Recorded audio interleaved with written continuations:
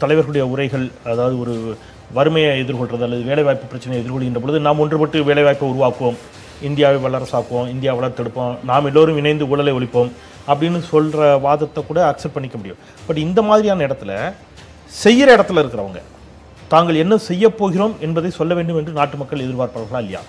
இதெல்லாம் செய்ய போகிறோம், இதெல்லாம் தான் இவ்வளோ ஃபண்ட் அலோகேட் பண்ணியிருக்கிறோம், இவ்வளோ டாக்டர் இருக்கிறாங்க, இவ்வளோ இது இருக்குது, நீங்கள் அச்சப்பட தேவையில்லை, அதை தாண்டி நீங்கள் இந்த ஒத்துழைப்பெல்லாம் கொடுங்க என்று சொல்வது ஒரு அத்தியாவசியமான ஒன்றா இல்லையா அப்படிங்கிற ஒரு கேள்வி. நேற்று பிரதமருடைய உரையில் தொழிலதிபர்கள், சிறு குறு வியாபாரிகள் சிலவற்றை எதிர்பார்த்தார்கள். ஃபார் எக்ஸாம்பிள், நேற்று இங்கே பேசுகின்ற பொழுது அதை சொன்னாங்க.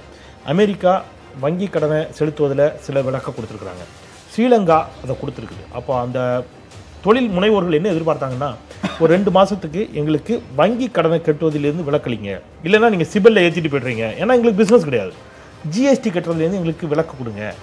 இப்போ நேற்று கேரளா கவர்மெண்ட் அனௌன்ஸ் பண்ணிட்டாங்க, தண்ணீர் பில்லும் கரண்ட் பில்லும் கட்டுறதுலேருந்து 2 மாதம் அவகாசம் கொடுத்துருக்காங்க. இதையெல்லாம் நேற்று பிரைம் மினிஸ்டர் தன்னுடைய ஸ்பீச்சில் அட்ரஸ் பண்ணுவார் அப்படிங்கிற ஒரு எதிர்பார்ப்பு இருந்துச்சு. அந்த இடத்துல பிரதமருடைய உரை எந்த அளவிற்கு கொரோனா எதிர்ப்பு போரில் இன்னும் வலிமையாக இருந்திருக்க வேண்டும் நினைக்கிறீங்க?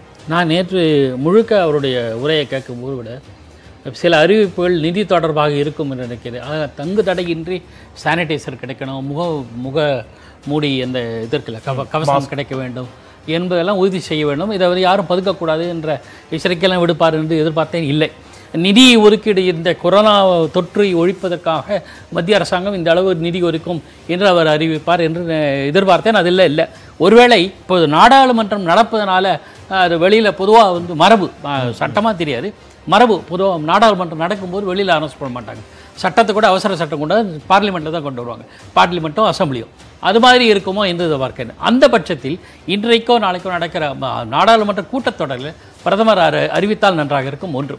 ரெண்டாவது, நாடாளுமன்றம் சட்டப்பேரவை ஆகிய கூட்டங்களை கூட தற்காலிகமாக நிறுத்தி கூட்டம் நடத்துவதை ஒத்தி வைக்கலாம் என்று இருக்கிறது.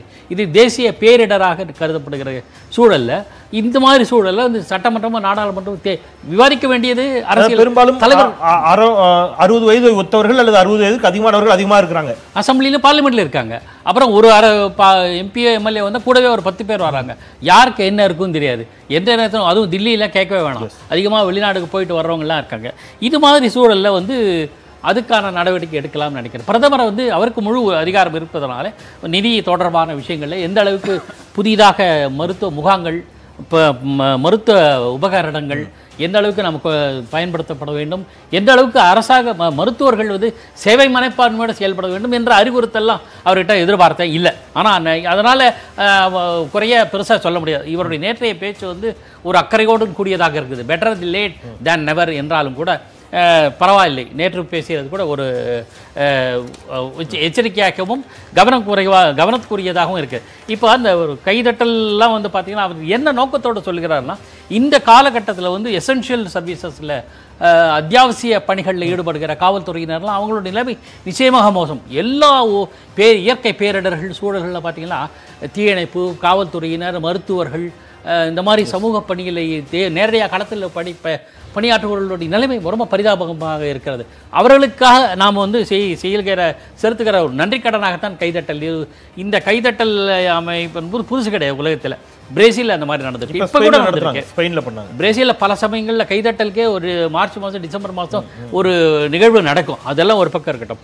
இதே இந்த இப்போ இன்றுள்ள சூழலில் வந்து கர்ஃப்யூ இருக்குல்ல, அதாவது ஜனதா கர்ஃப்யூ, மக்கள் ஊரடங்கு என்கிற கான்செப்ட் வந்து மிக மிக மிக வரவேற்கத்தக்கது. ஆனால் இது வந்து கண்காணிக்க முடியுமா என்பதெல்லாம் யதார்த்தமாக பார்த்தோம்னா நம்மளோட மக்கள் தொகை மிகுந்து இருக்கிற நம்ம நாட்டில் வந்து ஒவ்வொருத்தரையும் கண்காணிக்கல. அது 70 விழுக்காடு சக்ஸஸ் ஆனால் கூட ஒரு பெரிய விஷயம் தான். ஆனால் பிரதமரே சொல்லிவிட்டார் என்கிற போது மக்கள் மத்தியில் ஒரு சீரியஸ்னஸ், சாதாரணமாக சொல்பவர்களை கேட்பதை விட இது இருக்கும். ஆனால் என்னுடைய கேள்வி என்னவென்றால், இந்தியாவிலே இந்த கொரோனா டாக்டர்ஸ் எல்லாம் இருக்காங்க, அவங்களுக்கு தான் இந்த கொரோனா வைரஸ் இந்தியாவிலே ஜெனரேட் ஆனதாக தெரியவில்லை என்று நான் கருதுகிறேன். பிற நாடுகளிலிருந்து, குறிப்பாக சீனாவிலிருந்து, இத்தாலி போன்ற நாடுகளிலிருந்து, அப்போது வெளிநாடுகளிலிருந்து வருகிற மனிதர்கள் மட்டுமல்ல, குரியர் வந்தால் கூட நம்ம வந்து எந்த அளவுக்கு ஹேண்டில் பண்ணணும் என்கிற ஒரு விழிப்புணர்வு தேவை. இந்த சூழலில் எக்ஸ்ப்ளாய்ட் பண்ணுறதுக்குன்னு சில எலிமெண்ட்ஸ் இருக்கும். பதுக்கி வைக்கிறது, பொருட்களை அங்காடிகள் மூடணும்னா விலையை கூட்டுவானுங்க, பதுக்கி வைப்பாங்க. இதெல்லாம் இந்த மாதிரி சமூக ஒரு பக்கம் எப்பவுமே பார்த்தீங்கன்னா வெள்ளம் வந்துன்னா பல பேர் கொள்ளையடிப்பானுங்க. அந்த மாதிரியான விஷயங்கள்ல நம்ம லா அண்ட் ஆர்டர் கிரைம் அதுக்கும் நம்ம விழிப்போடு இருக்கணும்னு நினைக்கிறேன். அதை தாண்டி தேவை கைத்தட்டுக்களா